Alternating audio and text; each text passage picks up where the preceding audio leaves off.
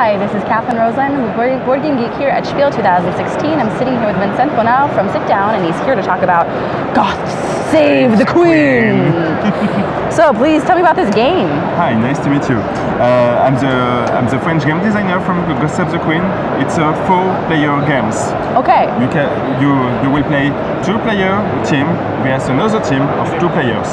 With 2 boxes, you can play 6, 7, or 8 players. And there is an additional rule to play 2 or 3 players, but it's real a 4-player game. Specifically a 4-player game. Yes. That's interesting. Yeah. So our queen has been kidnapped, and we have 2 possibilities to win. Okay. First possibility, we have to find where is our queen. She's maybe here, or maybe here. All right.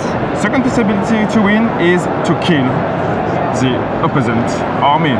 Because they're the ones who are taking our queen. That's more Goths in spirit, but you chose what we want to do. In each team, 1 player will be playing the king with his castle. And the other one will play the war chief and he's on the war field. All right. So the both kings have these cards, and the war chief have these cards. So the boss and the war chief. Yeah. If we look at the king's cards, we can look cards on the rector, and we can watch cards on the verso. Okay.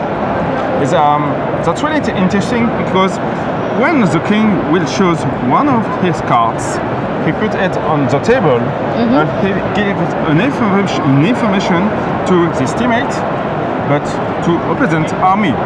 He wants to play the 1 barbarian unit, or maybe the green rector unit. They have 2 cards with the same verso, but one of them is a 1 barbarian unit, and the other is a green. So the first king with the initiative token plays his cards, and the other king will play one of his cards. And after that, the 2 war chief will choose a card with an action without looking at the card. With his one. Depends on the field. I think my king wants to play green recruiter, so I will choose a green card. And I put it on table like that. The other war chief do the same. And when all players have chosen a card, we reveal it with 2 possibilities.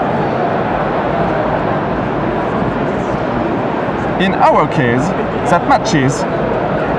The king wants to play the green recruiter, and I choose a green action card. So it's a positive. Yes, it matches, and it will be a consequence, an action on the war field. In their cards, they are not really good, and it doesn't match. So next turn, the king will put another card. This card stay on table, and for the second war chief, he will play maybe this to be sure, but a bit later, or maybe with this one, but maybe he will not guess which card is it. Interesting. Okay? That's the basic mechanic. So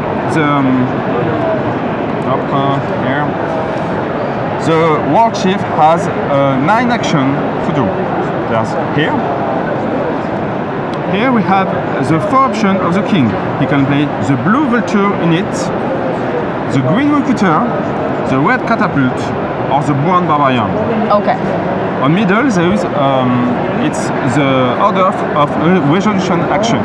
So if we choose the 5th and they choose the 1st, they will play the 1st, and after we will do our action. Okay. If we choose exactly the same action, the initiative token will indicate who's the starter, and that moves from team to team. It moves. Okay. So the different action that the war chief can play. He can play. He can use the vulture to watch one of these cards. Only the war chief can will look at the card. Whereas the king won't know what No, it is. but he's in his castle, so he can't look at the card. Second option, with the ball 2, we can use it to unload enemy catapult. Each team has a catapult.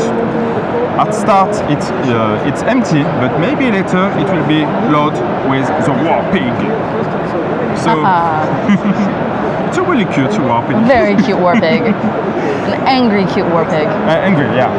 So with the second action, you use your Vulture to drop enemy catapult munition. Okay, the second action. With the third one, you can play the Repeater. That's our army. We have 2 life points to units, and with this action, we put another troop with our army. So we're adding more troops to our... If we lose our one, ranks. we can later have another one, but with a maximum of 3. of 3. Yeah. So for action, we load catapult. The catapult is empty at start, and also with this one, look at his butt. He's getting in. Very cute. The war pig is ready. He's ready to fire with this card. With his axes ready to attack. Yeah, and he killed 2. Yes. It says -2 on the card, Yeah. so that... In this case, we win. There's no army. So you have eradicated him and you have won the game. Yeah, but remember, with the second action, you can steal the munition. Now we have the barbarian action. That's really interesting because we missed one. Maybe here. Yeah, that's fine. So when the king chose the barbarian, the warship has a lot of possibilities, a lot of action. He can do. Yeah. First one, you can build barricades. Oh, excuse me. So if the army is here, we flip the cards and we have now barricades. So it starts out with just a simple plane, and then gradually you can barricade it up to protect from flying pigs, I'm assuming. We have to put some information here that war pig doesn't work and axes doesn't work. All right. Okay? And this say rats doesn't work. Okay, so that was the 6th. With the 7th, we move. We are here, we go here, here. We're advancing. And now we have to choose. Maybe if you look at one card before, it will be more easier. We can decide to go here, and we reveal. First option, the queen! Yes. And we win if you find the queen. If we find the queen, yeah. And you move all troops that are in that area. It's our army, she moved. And maybe we choose here, and here, that's just a field, we just waste time. Okay? And if we choose this card, it's a trap.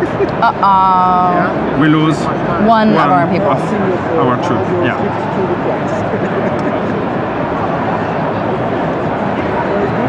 So, 2 last action. The axes, yeah. So if we are here, throw an axe. Axes and they kill only one. Okay. Barricades protect from it. Okay. And forest protect from it. And rats. Yeah. Throw an axe in wood doesn't really work. No. And last action, the rats. The rats. If enemies stay on barricades, you can use rats to infiltrate, and they will get through the barricade and be able to kill one of the one unit, but only if the opposite army are into barricades. Great. you know all the rules. Fantastic. So how long does the game take to play? It's about 15 minutes. It can be It's a nice, quick, easy game. Yeah. And a team game, which is interesting. Yeah. Specifically for players. Thank you so much. Thank you. That is Goths Save the Queen from Sit Down.